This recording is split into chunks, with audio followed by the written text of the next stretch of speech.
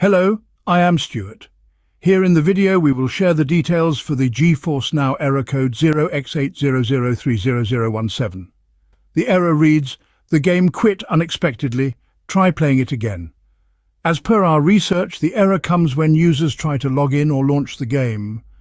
According to our research, this error comes when GeForce Now servers are down or there is some ongoing problem with the GeForce Now system. Because the error is mainly server-related, there is nothing much we can do on our end. Our first suggestion will be to refer to status.geforcenow.com and check if there are updates related to server issues or ongoing maintenance. In case there are no server updates and everything is showing normal, then check if you have a pending update for the GeForce Now.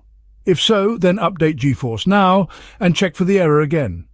In case GeForce Now is up to date, but the error is still coming, then we advise you to wait for a few hours and check if the error still comes.